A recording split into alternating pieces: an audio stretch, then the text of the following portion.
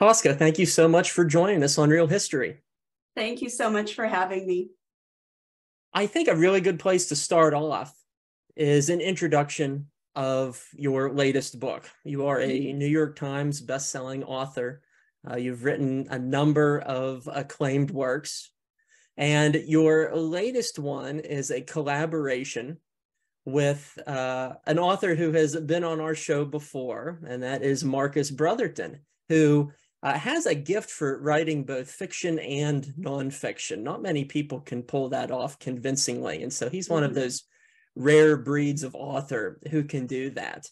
Perhaps you can tell us a little bit first about your collaboration with him and how you created this really moving story set during one of the darkest episodes of World War II. Thank you. I would love to. So The Long March Home is a story about the World War II in the Philippines and the Bataan Death March that results from it. How we got started, I'll tell you that part before we jump into what the book's about. But I've known Marcus for years. I've known him for over a decade. And many years ago, I endorsed a novel of his called Feast for Thieves, which went on to win awards, and it's a beautiful novel. In 2017, Marcus called me and said, "Hey, listen, I've been working on this kind of back burner project about the Bataan Death March, three best friends who are stationed in the Philippines and become part of the Allied surrender and part of the Bataan Death March. I feel like I'd really like a co-author in the process, and would you like to come on board?" And I have to be honest, I had not heard of the Bataan Death March before. And I do write historical fiction, but my historical fiction has been 2,000, 3,000 or more years in the past. And so this is really new history for me. And I was much more familiar with the European theater than the Pacific theater. And so Marcus launched into this, explanation of what had happened, what was going on. And I said, this sounds like a great story. And more importantly, it sounds like an important story. And other people like me who have not heard about this chapter of World War II history should learn about it. And what better way than learning through a novel? Because one of the most important things that fiction does, and this is why Marcus, who's probably best known for his World War II biographies and nonfiction, wanted to tackle this in a fiction way, is because it immerses you into the narrative. So you're not just reading about it, you're not just studying it, you're living it. And this story happens in first person present tense, and so you're right in the thick of it.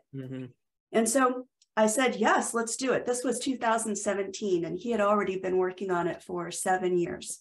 Wow. I added 5 years to the process. So this is a novel 12 years in the making. We get asked all the time, how do writers write a novel together? Don't you fight a lot and things like that? And the answer to that is every partnership is different. In this instance, Marcus did something that I think is very rare. He handed over his manuscript that he had, his draft. He handed over his research. He sent me books. And as I started my own research process and started to dig into what he had, he stepped out of the way and he said, make it your own, do with it what you will. And this kind of open-handed approach, I think, is extremely rare, shows a great deal of trust, and also gave me the freedom to be my best as a writer. That's a great collaborative story. As you were doing your research, and as you were taking readers back to this, frankly, hellish setting. Yeah, absolutely. What was one of the most surprising or inspirational aspects that you uncovered or recreated as the story evolved? Well, first of all, that anybody survived. So this is the story of outmanned, outgunned, outsupplied Allied Filipino-US forces, where it was a battle of logistics as much as anything. They're starving. Let me back up. December 7th, Pearl Harbor's bombed. Within 10 hours of that, the Philippines is bombed as well. So immediately plunged into war. That's the part that I did not know and was not aware of. They're plunged into war starting December 8th. Manila falls in January 2nd of 1942. The Allied surrender, which is the largest American surrender in history, happens April 9th of 1942. So this is the story of these three best friends going through events that are just, as you said, hellish, because they're fighting without food. They're fighting without ammunition, without supplies. Those who survive the war then become POWs. And then they are marched 60 miles from the Bataan Peninsula to the POW camp, 60 miles in 6 days, already starving. And if you stop for a drink of water, if you stop to eat anything, even to try to drink out of a carabao, water buffalo wallow, which the water's brackish and not fit anyway. But, you know, when you're thirsty, you're thirsty. You're bayoneted or you're shot or you're beheaded. And so anyone who survived the war and then survived that death march, as it's come to be called, and enters POW life, it's the beginning of 41 months of POW life. And so the fact that anyone could survive to talk about it years later is a miracle. It's a testament to the human spirit. It's a testament to brotherhood that kept so many of those men alive. And so that's the most surprising thing, I'd say. The second most surprising thing is so many of these soldiers were boys. There were boys who were teenagers. There was boys who were who lied about their age to enlist. We have, you know, documented cases of 14-year-olds who went in to who were stationed in the Philippines with the 31st Infantry, and were POWs when they were 15 even, and our main character was 18. I have 18-year-old twins, and for me to fathom my boys in this situation is I can't even. So I would say that's one of the hardest things. And the research was so many survivor accounts, and so many of these survivors never talked about their experiences until much later in life, if they talked at all, or if they wrote about it or recorded it. And the research was absolutely harrowing and also tremendously inspirational as well. Absolutely. And the story hits close to home for me as well. I had an uncle who was a survivor of the Philippines, and he was likewise imprisoned for a number of years. He was with the Philippine Scouts. Luckily, he was not part of the death march. He was captured shortly thereafter, if memory serves correctly. But it was something that never left him. And I think, and I suspect that's something that your book will get into, not only the physical scars, but the emotional scars as well. Things like that simply never leave you. Absolutely. And they didn't have the, you know, the verbiage that we do today where we call it PTSD. It was shell shock or survivor's remorse. Those Philippine Scouts, by the way, they were badass guys. I mean, those guys were, they were in it for life, and they knew what they were doing, and they were the ones who, thank goodness for them. Absolutely.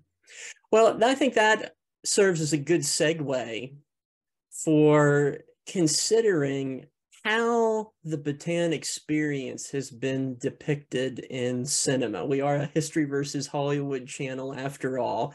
And I think it's worthwhile to think about some of the cinematic depictions of what your characters endured.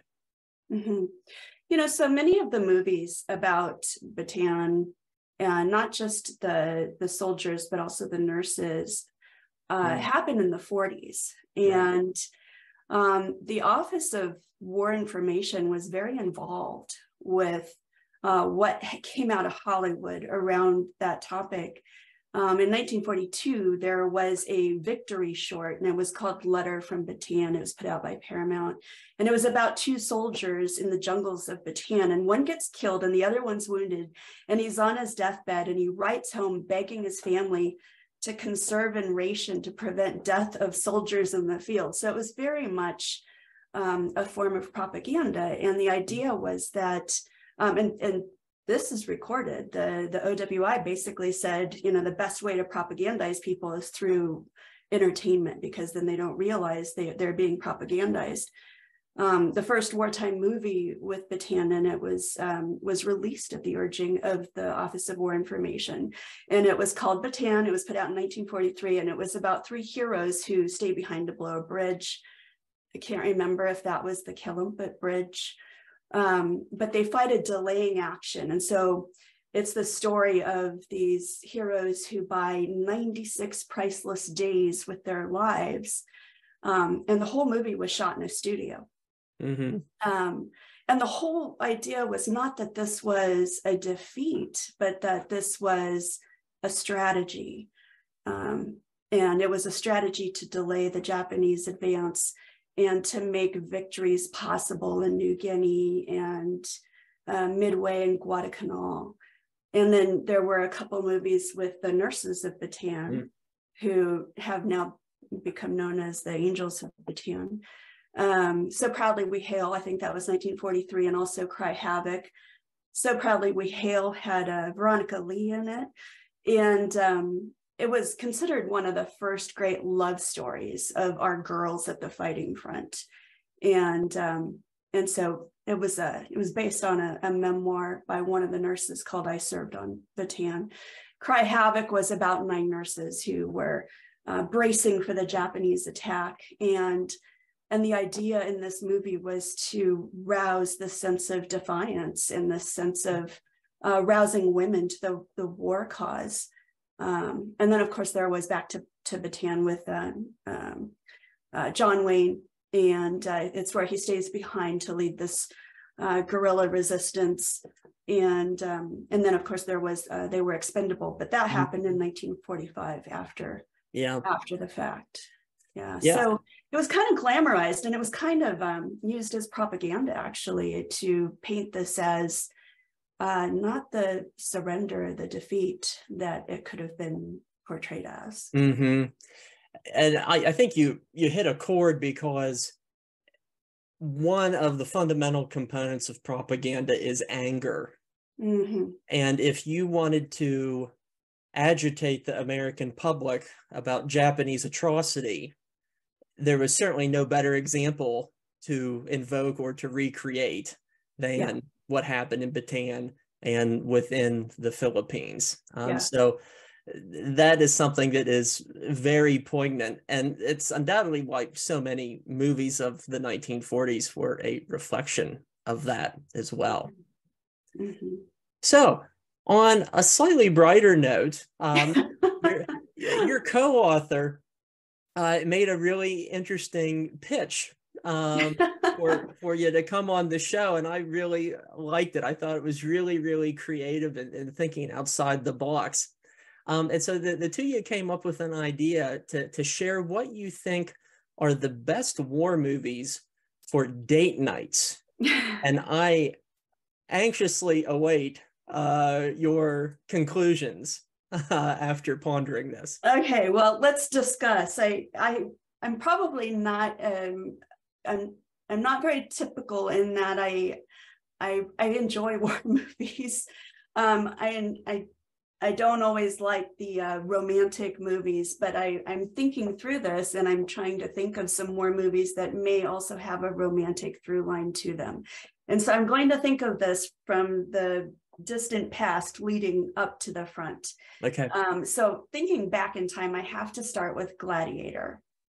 It's not war, it's kind of war adjacent, but it's got a lot of fighting in it. It also has a romantic kind of storyline in it. It's got a great soundtrack, and it's got Russell Crowe. So what else do you want?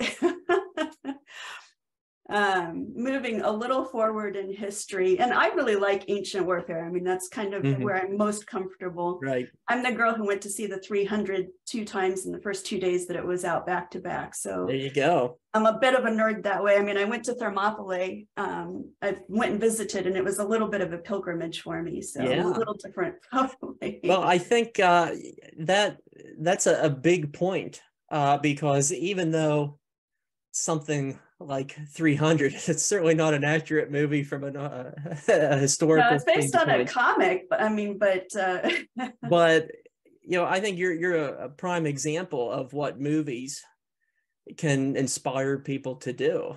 Go and visit places, maybe pick up a book and learn a little bit more about it. So I don't think that's outlandish at all. Well, it was Gates of Fire by Stephen Pressfield was the book that I fell in love with. So that's what drove me to see the movie twice in the first 2 days. And then eventually that's what drove me to go to Thermopylae and see where this epic battle had taken place, and, you know, where the immortals had fought the Spartans. And so I was, I really like that. And, you know, I don't feel like date night movies have to be romantic to be good date night movies. They can inspire the human spirit and give you a lot to talk about, especially if you're dating a prospective someone you might want to spend time with. So I have to add to my list Braveheart. It's an inspiring movie. I am half Scottish, so I have to put that out there. The other half of me is Korean, so you'd never guess I'm half Scottish, but there's a romantic storyline there, and about William Wallace, and he's you know, fighting the tyranny of King Edward. And I have to add Rob Roy, who was in 18th century Scotland, and Jessica Lange's in that one, and there is definitely a romantic, you know, they're already married. Liam Neeson's in that one, correct? Sorry? Liam Neeson's in that one. That's Liam Neeson, yeah. So, right. And it ends with an epic sword fight, a great sword fight. So if you really like a good fight scene, that's a good one. Early America, I have to say Last of the Mohicans. Oh, yeah. Got to get Daniel Day-Lewis and Madeline Stowe, who you don't see a lot of anymore. I'm not sure where she is, but I've always been a fan of her. And I think that for viewers who are fans of Outlander, this is a really good movie, because there's this whole kind of Mohican storyline in Outlander too.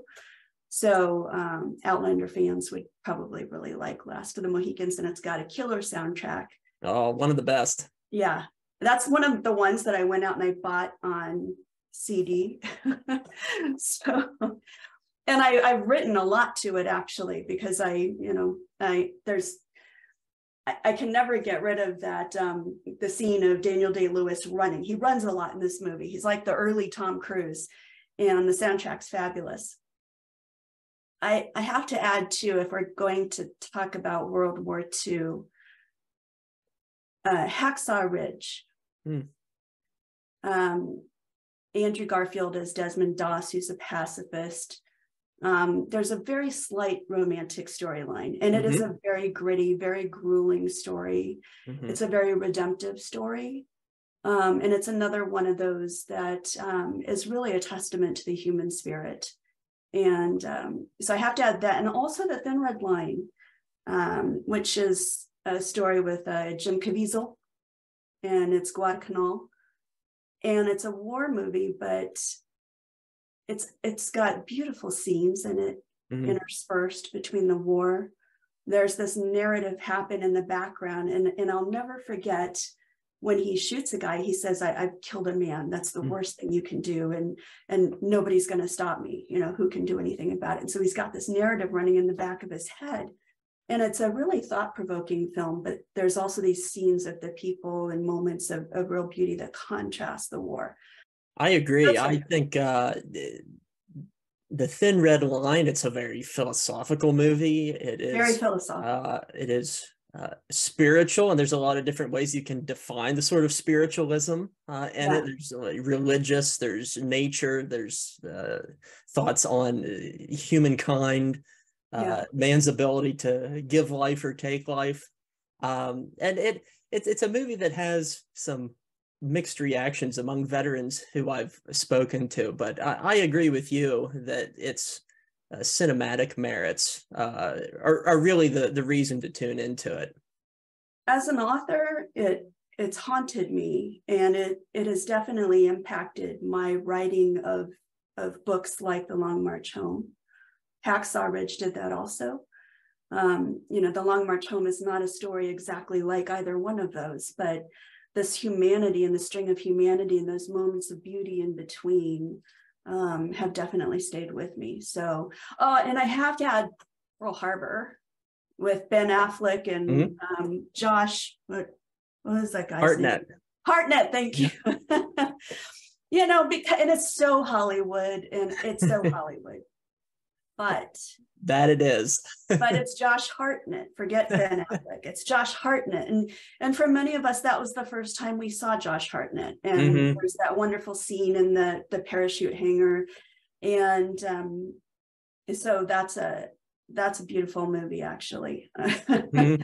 I feel like it's very Hollywood, but yes, very much so. Yeah, when I was in school when that came out, Josh Hartnett was the heartthrob of all my female teenage classmates. That was one of the things that I remembered most. And I saw that movie in theaters, and it was, say what you will about its historical accuracy or lack thereof, it was quite the spectacle to see on the big screen. And really what they were trying to do is they were trying to make a 1940s formula love story in the same fashion as Titanic.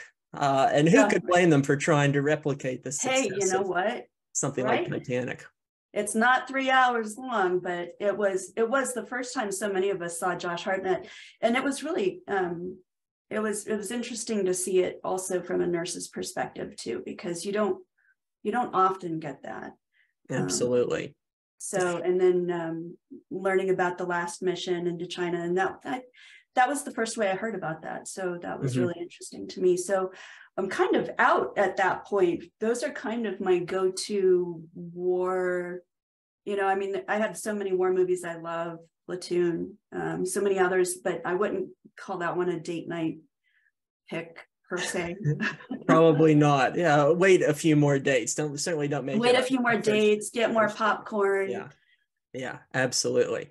Well, Tosca, I think you've offered us some great food for thought, and you've given us a really good list of not only date night movies, but I think you've also illustrated how movies can serve as a gateway for broader understanding, broader conversation, and further reading and research, so we can understand what really happened in these historical incidents. And you do the exact same thing with your historical novels as well. So before we head out, give us one more plug for your book and tell your readers, our readers and listeners here, what that book is and where they can get it. It's The Long March Home, the story of three best friends who are stationed in the Philippines with the 31st Infantry. They're from Mobile, Alabama, and we do have a dual timeline to give us a brief reprieve every now and then from the grit of the war. It's available anywhere books are sold. It is out now, and I hope you'll read it. All right, folks, there you have it. Go check out the book. I don't think you will be disappointed. So, Tosca, thank you so much for joining us on Real History. Thank you so much for having me, Jared. It's been a real pleasure to talk with you. Hope we can have you back again sometime. I would love to. All right, folks, that covers it for this episode of Real History. We'll see you next time, and until then, stay curious.